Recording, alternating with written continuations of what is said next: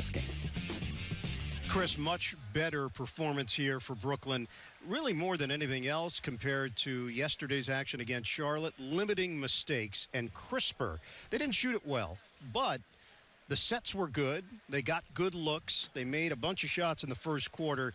From that point on, that really was not the big story for Brooklyn, but good defense and, again, limited turnovers. Nets get a W against a Washington team that had played well in its first two games of the season. Yeah, and considering some of the issues for Brooklyn early on, those being the turnovers, the miscues, and some of just where they're supposed to be offensively, we saw just a really, really great attention to detail out of the gates, and it was sustained through the entire game. So to your point about even when they were missing shots, it was still good quality looks, and that's really all you can ask for against a Washington team that in those first two games and in the two wins, they did an excellent job of turning their opponents over. So overall for Brooklyn, second of a back-to-back, and just the type of chemistry in terms of this lineup, the rotations, everyone getting in on the action. I think you should feel good about this one moving forward. Yeah, that's a good point. Everybody that played contributed in some way in that main rotation before a bunch of the bench guys got in late.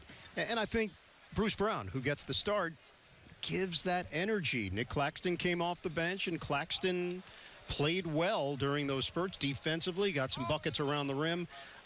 We don't know what Steve Nash is going to do night in, night out. It might be a matchup issue for him based on the decisions he makes for the starters, but it worked here, and Bruce Brown certainly filled a role that they were looking for. And for Bruce Brown, again, credit goes to him for being such a professional of understanding when you need me, I'm here, I'm going to be ready, I'm going to be prepared. And overall, this is part of what Steve Nash and this coaching staff designed for the lineups of it is going to be fluid, and it may be dependent on opponent. There wasn't some big necessarily with LaMarcus Aldridge sitting out that Bruce Brown was a good fit here in the lineup. And so I think you're going to see a lot of that mixing and matching in everyone is bought into that, and everyone understands that. So overall, whether it's Bruce Brown, we saw some really good activity from DeAndre Bembry coming in the game, and others. You can go down the list, but I think, again, the positives you draw from it were about the way that the guys came out with the type of energy necessary, but it was the same in the third quarter, it was the same in the fourth quarter, even when shots weren't falling. All right, look ahead.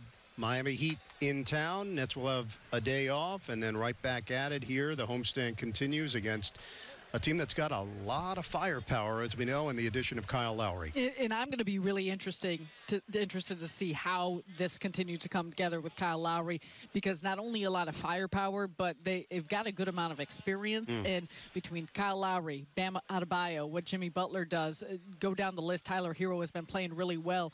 Miami is a team that believes that they should be a contender. Yes. Big win over Milwaukee and just doing a good job here systematically early on. So this is not going to be an easy one for Brooklyn as Miami comes in here Wednesday. The Nets spoil Spencer Dinwiddie's return to Brooklyn. Dinwiddie did not shoot it that well, but you could tell there was a lot of emotion attached for him, getting to see his former teammates and former coaches and fans as well. That's the story from here. Nets get the W tonight against the Wiz. Chris, back to you.